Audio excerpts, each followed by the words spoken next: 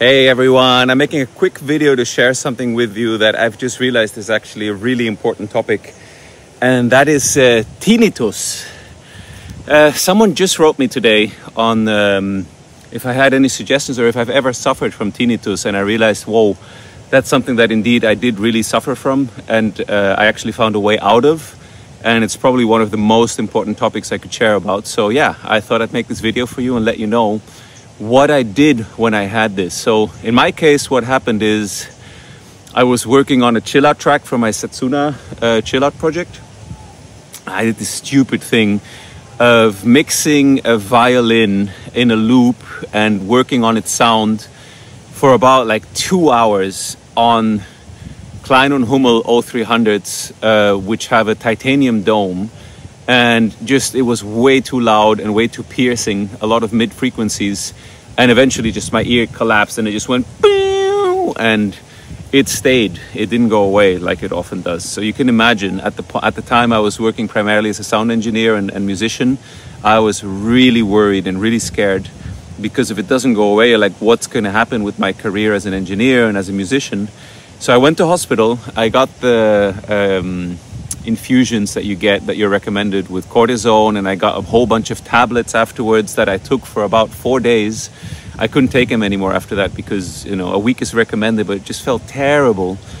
And I stopped, and yeah, I had it, and I was really, really worried. But there's a happy end to this story, because after a while I realized, like, there's no way, you know, there's no point in fighting this and getting super upset about it, because it's not going to get any better.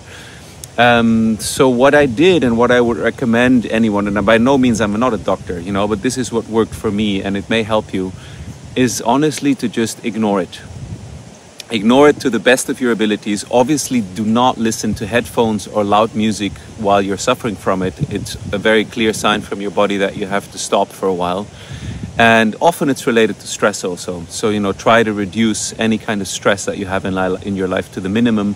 I've heard alcohol and tobacco consumption is also not great for it, so I guess that one's up to you. But yeah, just try to ignore it to the best of your ability. Don't focus on it. Don't, like, you know, worry about it too much. Don't check every morning if it's there or not. But just live your life, and just maybe don't do music for a bit, or don't go to concerts and clubs, but just ignore it.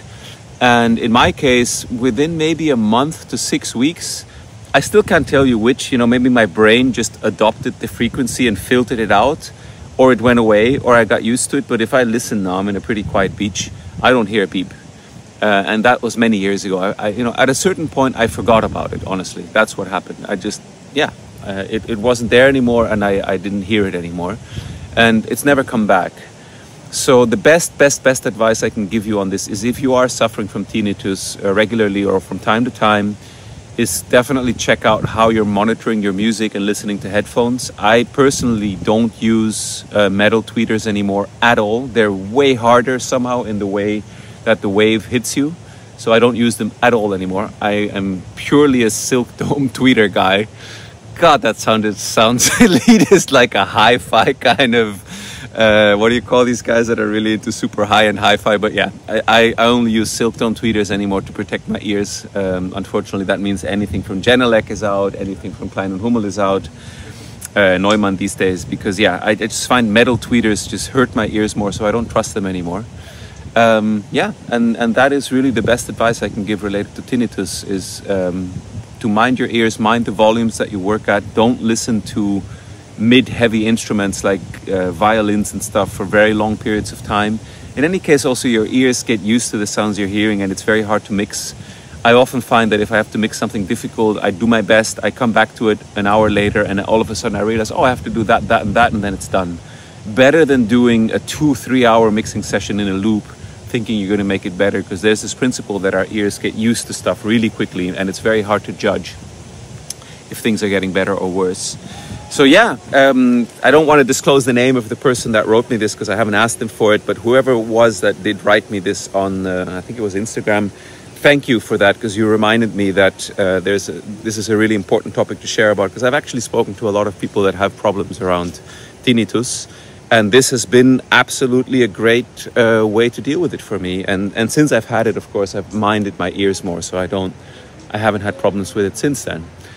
So yes, that is my tip on this. I hope it's helpful to you. And yeah, I'll see you on the next video.